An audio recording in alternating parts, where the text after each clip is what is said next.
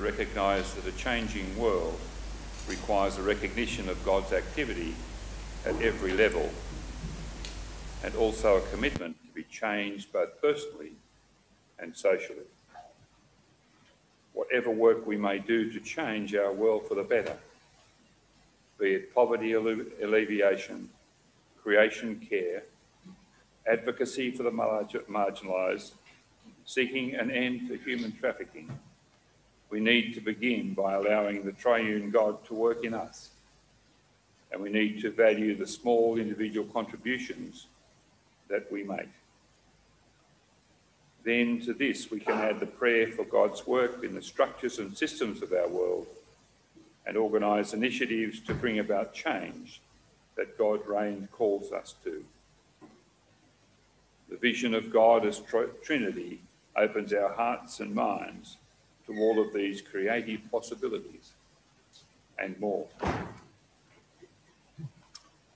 Welcome to Crow's Nest Uniting Church, however you are worshipping with us today, here personally or via Zoom. Welcome to worship. My name is Bob Minton, and I'm a lay preacher from Willoughby and Northbridge Uniting Church, and it's a great pleasure to be with you here today and share worship with you. Crow's Nest Uniting Church stands on the traditional land of the Cammeraygal people. We acknowledge their custodianship of the land since time immemorial and pay our respects to their elders, past, present and emerging.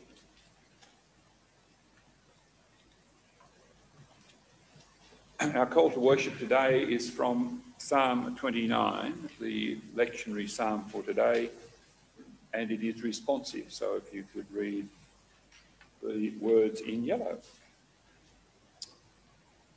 Give glory and honour and power and authority to the name of the Lord, all you children of God.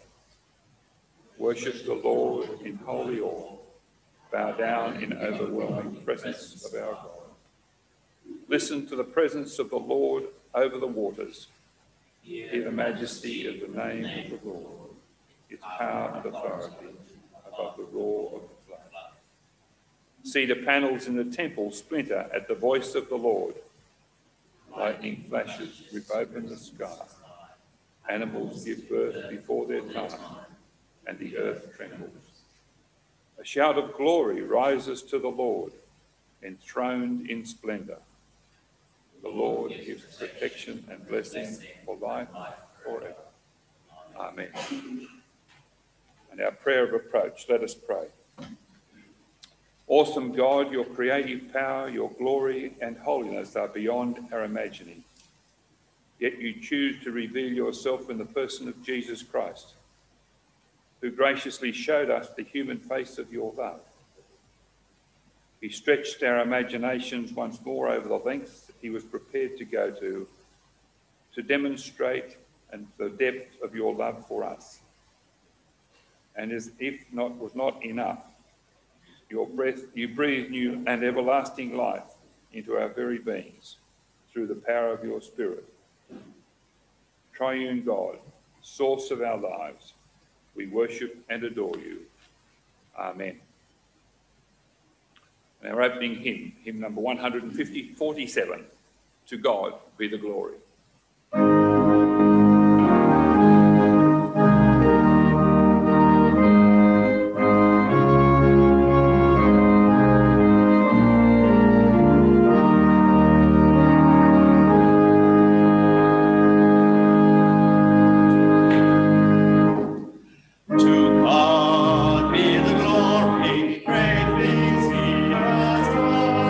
So much he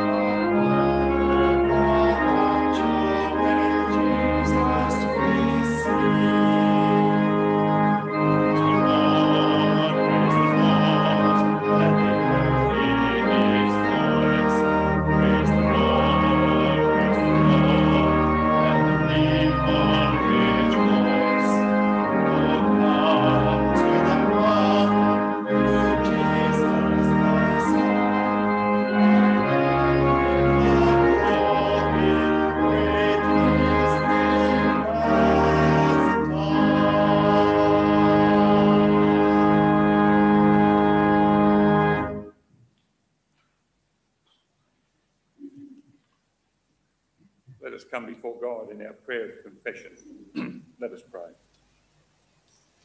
God, creator of all the wonders which you make up this world, forgive our failure to care for and protect the lovely land, its oceans, rivers and lakes, and the air that we breathe each day. God, bearer of our humanity in Jesus Christ, forgive us when we fail to live out Jesus' commandment to love one another as he loves us. God, giver of the Holy Spirit, to lead and to guide us into all truth, forgive us when we betray the truth of the gospel through our lack of integrity and abuse of ethical and moral standards.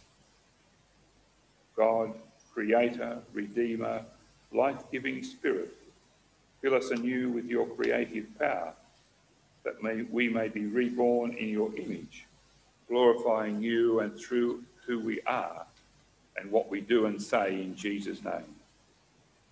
As Jesus' disciples, and in whose name we pray. Amen. Hear the words of assurance. God so loved the world that he gave his only Son, so that everyone who believes in him may not perish, but have eternal life. Indeed, God did not send his Son into the world to condemn the world, but in order that the world might be saved through him. So hear the good news. To those who believe in him are not condemned. Friends, believe in the gospel. You are loved and you are forgiven. Thanks be to God. Our second hymn, hymn number 341, My Song is Love Unknown.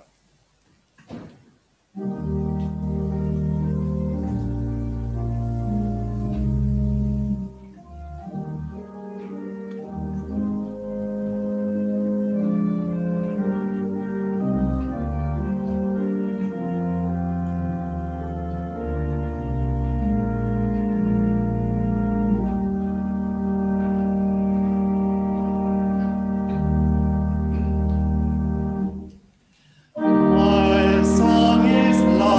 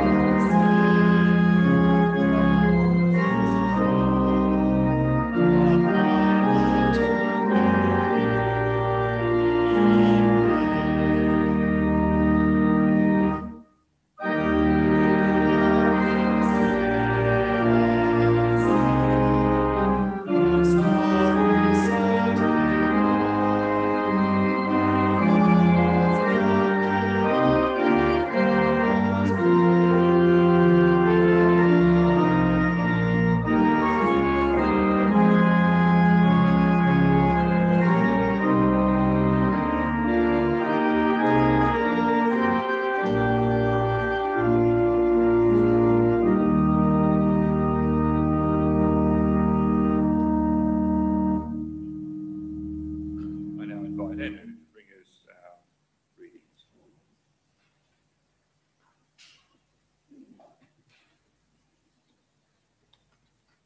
The first reading is from Romans 8:12-17. So then, brothers and sisters, we are debtors, not to the flesh, to live according to the flesh. For if you live according to the flesh, you will die. But if by the Spirit you put to death the deeds of the body, you will live. For all of those who are led by the Spirit of God are the children of God. For you did not receive the spirit of slavery to fall back into fear, but you have received the spirit of adoption. When we cry, Abba, Father, it is that very Spirit bearing witness with our spirit that we are children of God. And if children, then heirs, heirs of God, joint heirs with Christ. If in fact we suffer with him, so that we may be glorified with him. The next reading is John 3:1-17. Now there was a Pharisee named Nicodemus, a leader of the Jews. He came to Jesus by night and said to him, Rabbi, we know that you are a teacher who has come from God, for no one can do these signs that you do apart from the presence of God. Jesus answered, Very truly I tell you, no one can see the kingdom of God without being born from above. Nicodemus said to him, How can anyone be born after having grown old? Can no one enter a second time into the mother's womb and be born? Jesus answered, Very truly I tell you, no one can enter the kingdom of God without being born of water and spirit. What is born of flesh is flesh. What is born of spirit is spirit. Do not be astonished that I said to you, You must be born from above. The wind blows where it chooses, and you hear the sound of it, but you do not know where it comes from or where it goes. So it is with everyone who is born of the Spirit. Nicodemus said to him, How can these things be? Jesus answered him, Are you a teacher of Israel? Yet you do not understand these things. Very truly I tell you, we speak of what we know and testify to what we have seen. Yet you do not receive our testimony. If I have told you about earthly things, you do not believe. How can you believe if I tell you about heavenly things? No one has ascended into heaven except the one who has ascended from heaven, the Son of Man. And just as Moses lifted up the serpent into the wilderness, so must the Son of Man be lifted up, that whoever believes in him may have eternal life. For God so loved the world, he gave his Son, so that everyone who believes in him may not perish, but may have eternal life. Indeed, God did not send the Son into the world to condemn the world, but in order that the world might be saved through him. For the word of the Lord, thanks be to God.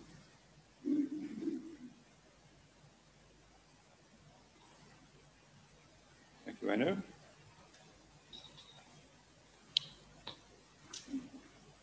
Let us pray. Our Lord, we pray, speaking in the calming of our minds and in the longing of our heart. Speak, O Lord, for your servants listen. Amen.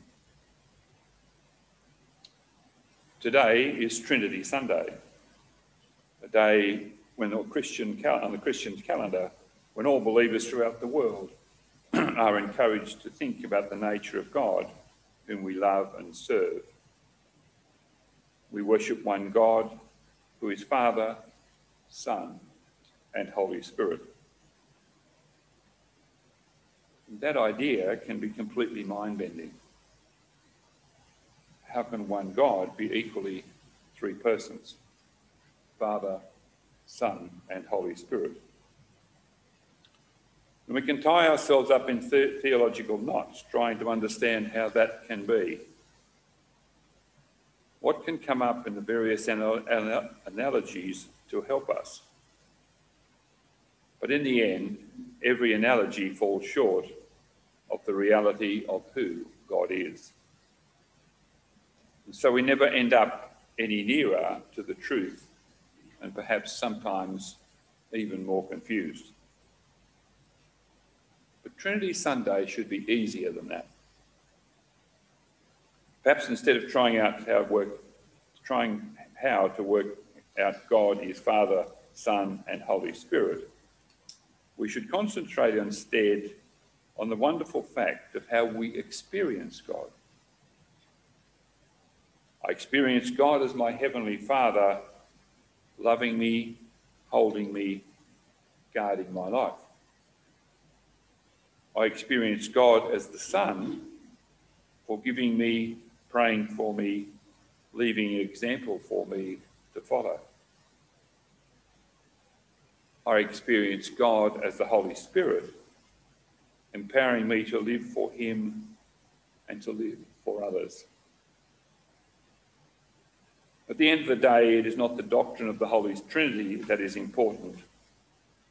What is important, I believe, is how I experience God in my life. And it is that experience of God that I hold on to by faith. And it is that experience of God that I want to share with other people. And as the experience of God, and they can experience God for themselves. So Trinity Sunday is a day not to tie ourselves up in theological knots, but a day to celebrate our experience of God in our everyday lives. God the lover, God the forgiver, God the empowerer.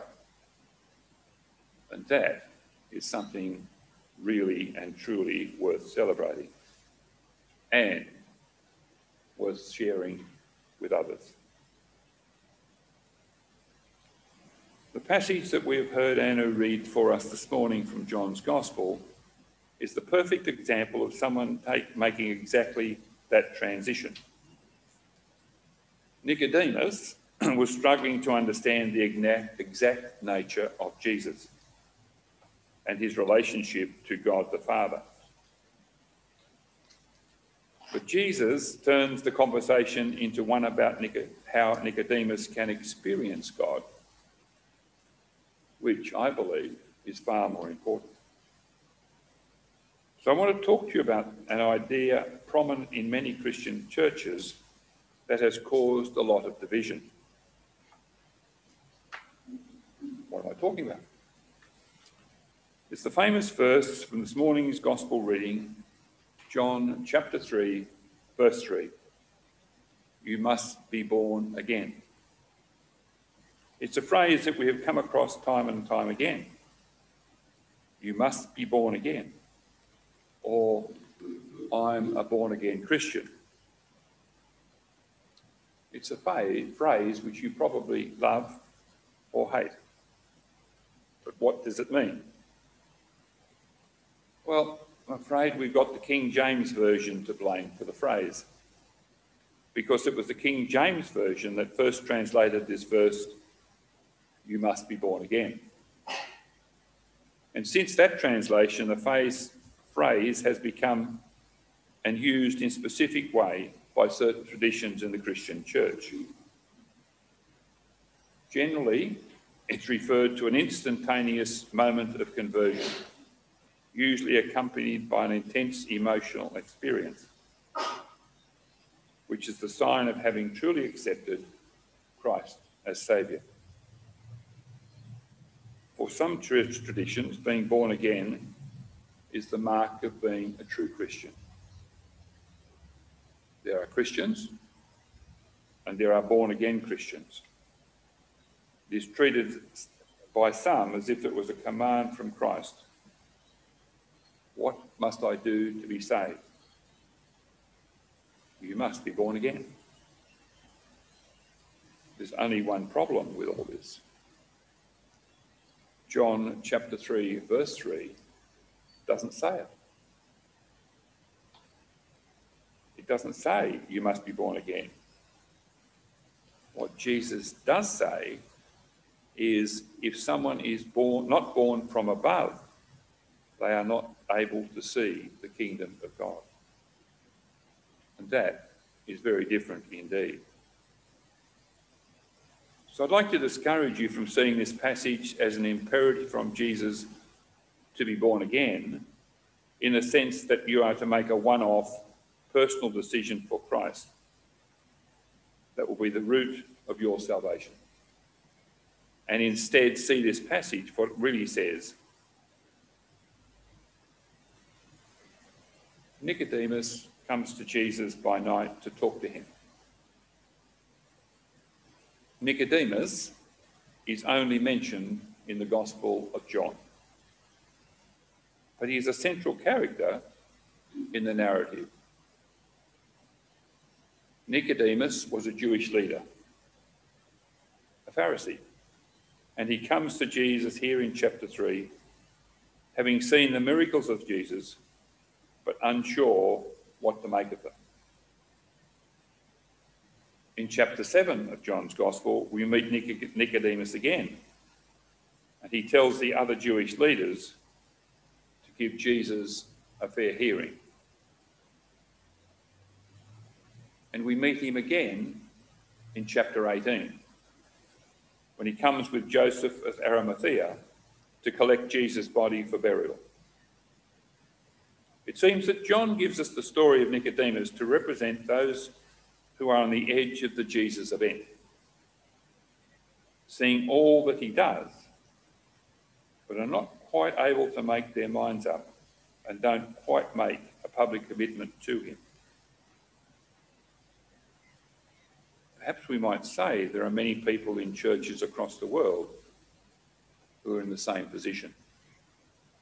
Those who come to church, those who attend church events or Bible studies and are intrigued by Jesus, even attracted to him, but seemingly never make up their mind about him. They stay on the edges of the Christ event. They never totally commit. And what does Nicodemus say about Jesus in verse 2? Rabbi, we know that you are a teacher who has come from God. Now there's respect here. Nicodemus calls Jesus Rabbi. He even recognised the special nature of Jesus' ministry. We know that you are a teacher who has come from God. And yet Jesus knows Nicodemus' heart. And he knows that respect and affection and partial relational understanding is not enough. If someone is not born from above, they are not able to see the kingdom of God. So what does Jesus mean by all this? And I think there are three things. Firstly, it's not enough to be a religious observer. Nicodemus knew the ministry of Jesus. He had listened to the teachings. He had seen the miracles. But according to Jesus, he had not seen the kingdom of God. We can go to as many church services as we like. We can attend many Bible studies as can be crammed into a week. We can do all that, but still not see the kingdom of God. And the reason is, I believe, quite simply, is because Christianity is not an observer event. It's a way of living. It's a way of being with God. Seeing Christian events from a human perspective is not enough. What is needed is new life, new sight, birth from above. The kingdom of God is not a phenomenon to be observed. It's a gift to be received. And that's why in verse 5, Jesus changes his answer slightly. No one can enter the kingdom of God without being born of water and spirit. First time he says, no one can see the kingdom. He now qualifies that by saying, no one can enter the kingdom except by water and spirit. So what does he mean by that? It's Which brings to me my second point. We are called to be active participants in the church. As Christians, we are called to participate actively in the life of the church. And it is that Jesus referred to when he mentions water, which of course is the water of baptism. When we are baptized into the family of the church. And just as each family member in a domestic home has something to offer that family unit, in the same way, each baptized believer can find their place through participating in the family of the church. That normal practice should be where we find our place weekly within the life of the church. Obviously, for the housebound and during COVID, there are specific challenges for that, which we must always address as a community. And technology has increased our ability and helped this enormously. But the normal practice is for Christian believers to play their part in the family. Church attendance should not be governed by what can I get out of it, but by the question, what do I have to offer? And there's something incredibly important about regular, if not weekly, attendance, because it is encouraging to all when the body of believers assemble together. The greatest gift we have to offer each other is just being there, to celebrate together the love of God for us as a family. And after that, of course, there are plenty of ministries, of which I'm sure Michael could encourage you, we can be actively involved in. But regular participation in worship is not so much a luxury to dip our toe in and out of, so much as a baptismal responsibility that we share for one another. And Jesus is raising with Nicodemus here about what it means to be born from above. Which brings me to my third point, that we are participants in the resurrection of Jesus. No one can enter the kingdom of God without being born of water and spirit. The Spirit, of course, is the Holy Spirit.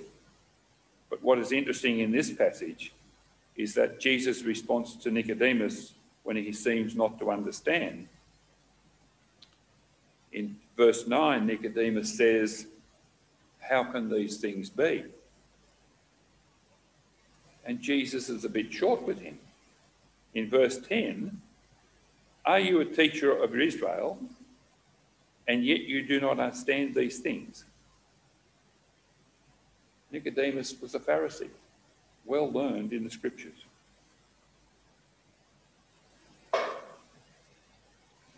His mind should have gone immediately to Ezekiel chapter 37, verse 5, which says, "Dry bones, hear the word of the Lord to you. I will cause the Spirit to enter you, and you shall live. I will lay sinews on you, and will cause flesh to come upon you, and cover you with skin, and put the Spirit in you, and you shall live." So this reference of being born from above is a reference to the resurrection, which is promised to us as a result of being united in Christ in his resurrection. And Jesus strengthens his teaching in verse of John's Gospel, chapter 3, verse 16. The verse Martin Luther referred to as the gospel in a verse. "For God so loved the world that he gave his only Son, so that everyone who believes in him may not perish, but have eternal life." It is the lifting up on the cross is the source of our salvation. It is the resurrection of Jesus. It is the source of our new life. And as Paul says, if we are united with Christ in his death, we will certainly be united with him in his resurrection. We want to reclaim this verse from those who have misinterpreted and misused it throughout history. What must I do to be saved? You must be born again. And that is not what this verse is saying. It is not the basis for creating tier 1 and tier 2 Christians. It is not saying that infant baptism needs redoing as an adult. It's not saying that we need to be baptised in the Spirit as a separate, conclusive event after being converted to Christ. It is not saying that a new state of being must be evidenced by speaking in tongues. It is much, much simpler than that. Unless you are born from above, you cannot see the kingdom of God. We are not to be observers. We are to be participants. To participate in the life of the church. To participate in the resurrection of Jesus who died for us. To give our lives to God, who fills us with his Spirit, so that we might live in an intimate relationship with him and serve him better in the world. Being born from above is a radical transformation that brings newness to how we live. And that newness of life is what we celebrate today, this Trinity Sunday. That we are sharing together in our lived experience of God, in which we participate every day of our lives and through regular worship together, and is what we share with others as we leave here today, as we go in peace to love and to serve the Lord. Amen.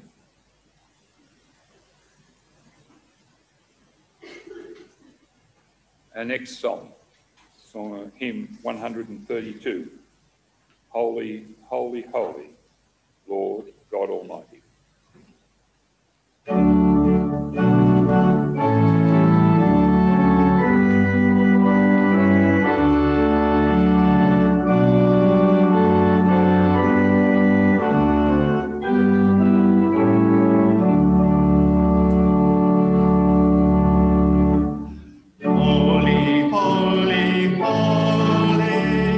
Lord God Almighty, early in the morning.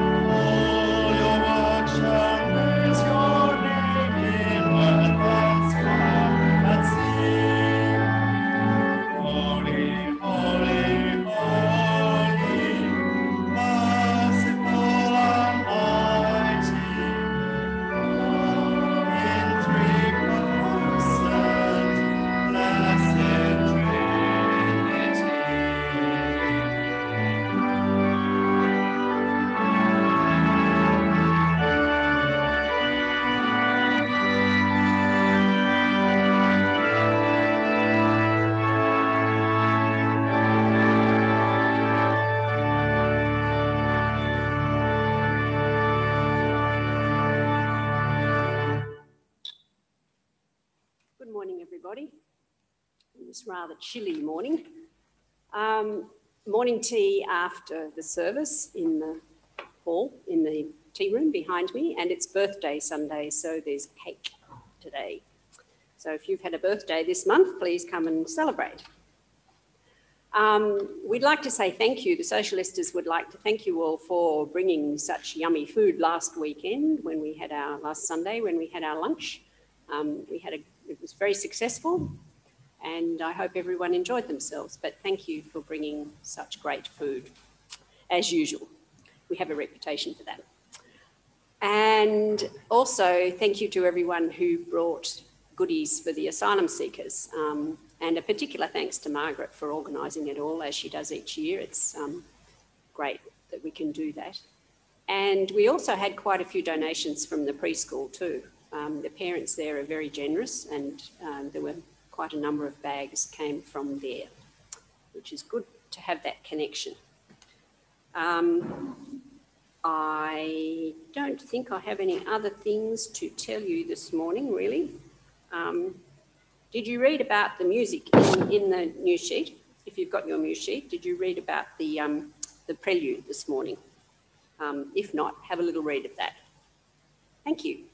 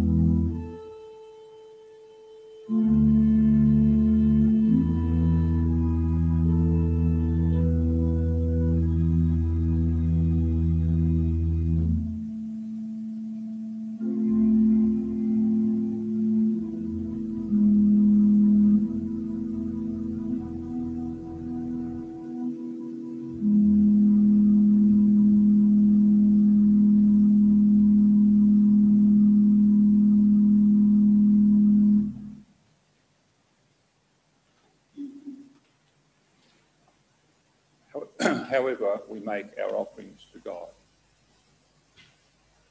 Let us pray.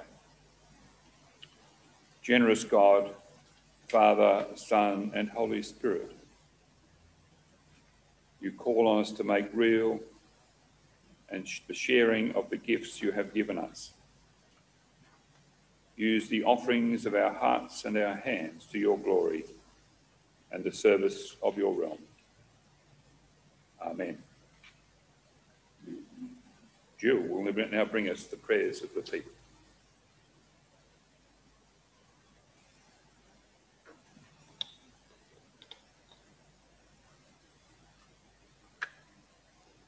When I say, Holy God, in your mercy, can you respond with, hear our prayer? Let us pray. Eternal God, we give you thanks for your beautiful and diverse creation, bound together in an interdependent web. We pray for the world and its peoples, for places where your world is scarred by destruction and ugliness, for all who bear responsibility for the well-being of this planet. Teach us to set aside conflict and strife, that together the nations may work to bring justice and peace to the world. We think particularly of Israel and Palestine. Holy God, in your mercy, hear our prayer. Eternal God, we give you thanks that by your saving love, you have made us your children by adoption and grace. We pray for your holy Catholic Church, for the company of believers in this and other lands, for all whom you call to leadership, mission, or service. Bind us together in love for you, that we may be one in heart and spirit, and show your love to all the world. Holy God, in your mercy, hear our prayer. Eternal God, we give you thanks for our families and friends, and for all relationships that speak to us of you. We pray for all with whom our lives are bound, for all those on whom we depend for our daily comfort, for all with whom we live and work, learn and play. We think of those in our congregation who need support at this time. Unite us in a community of love and care, that all your people may live together in safety, dignity, and hope. Holy God, in your mercy, hear our prayer. Eternal God, we give you thanks for all who inspire us with their courage and for all who bring comfort to those in distress.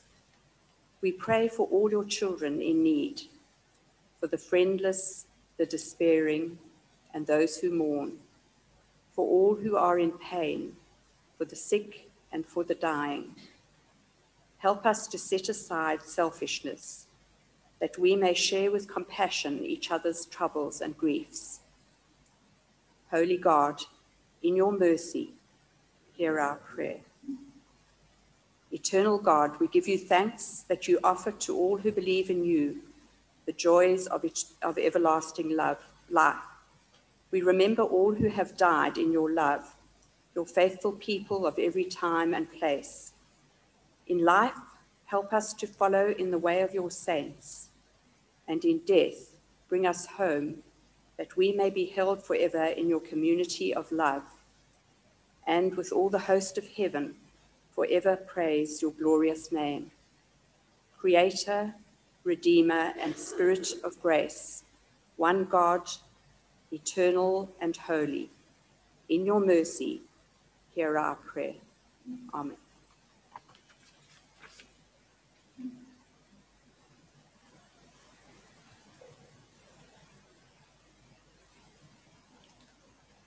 Our final hymn, hymn number 465, Father in Heaven.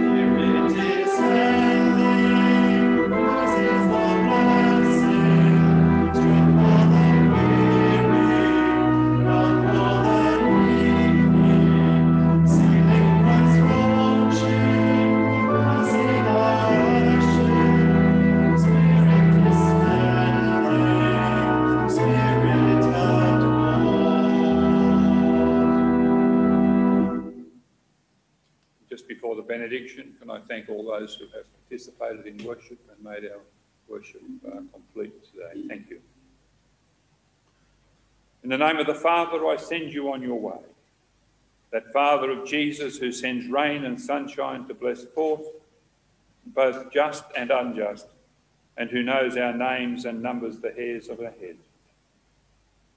In the name of the Son, I bless you, that Christ who loved you and gave himself for you, whose peace is your healing, whose rule is love, and whose grace will one day bring you truly home with exceeding joy.